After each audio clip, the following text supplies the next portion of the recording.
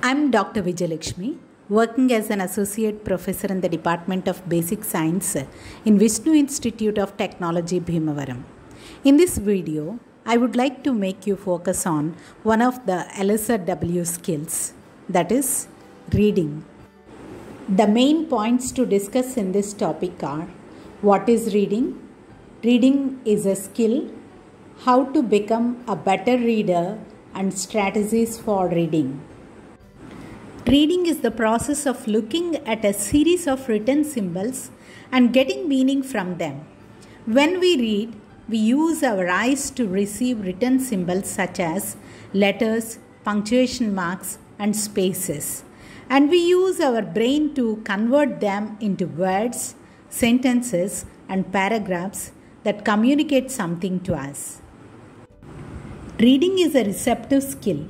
Through it, we receive information, but the complex process of reading also requires the skill of speaking so that we can pronounce the words that we read.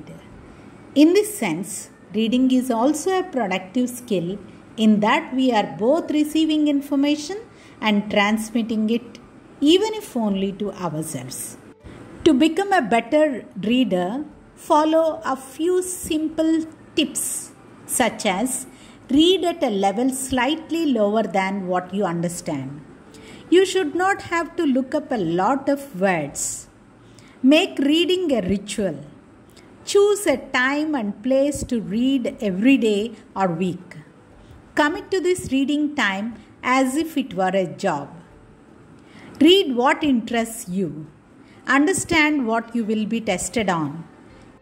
If you are working on your reading skills for a particular test, make sure to learn about the test. Visualize what you are reading.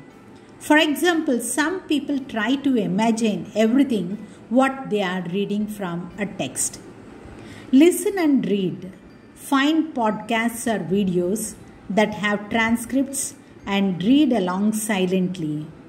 You can also read out loud with the recording. Relate what you read to your own life and think about from the point of view of the author. Some of the strategies for reading are skimming, which means reading for the brief idea or overview. Next one is scanning, which means read for specific details or a specific reason. And the other one is KWL formula: know, want, and learn. Determine what you know about the topic, what you want to know, and what you learned. Look for headings, subtitles, and keywords. Read out loud. Children read out loud when they first start reading. You can too.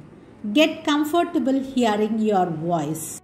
Rewrite what you read in a different tense. Rewrite in a different format. For example, write an article in letter or list form. Thank you. If you like my videos, don't forget to ring the bell and subscribe my channel, Vishnu English Professor.